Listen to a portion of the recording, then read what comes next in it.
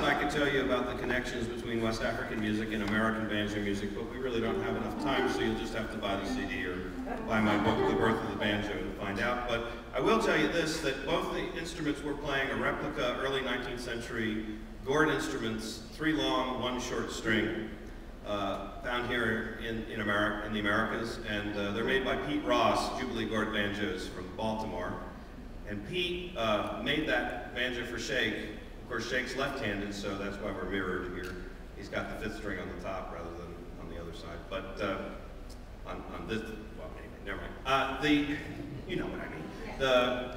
But when Pete made that for him, Cheick tuned it the same way he tunes the 4-string goni ba or the goni.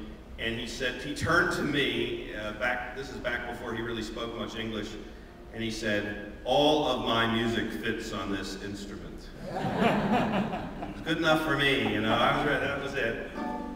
So we're going to play a tune that's kind of a good place to show you where all this meets together. It's an African-American banjo tune that we've changed around some, and we just call it From Mali to America, and it goes like